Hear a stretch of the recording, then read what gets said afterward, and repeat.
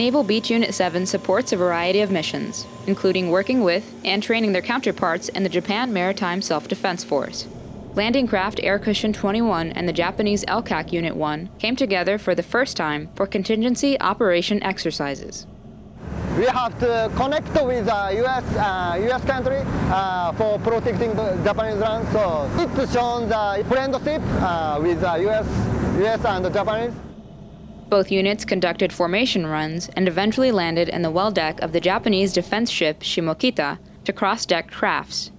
Being able to integrate with the Japanese Navy just gets to a point where we'll be able to move more Marines ashore and their equipment and have the Japanese there to back us up and vice versa. Petty Officer Sarah Villegas, Fleet Activities, Sasebo, Japan.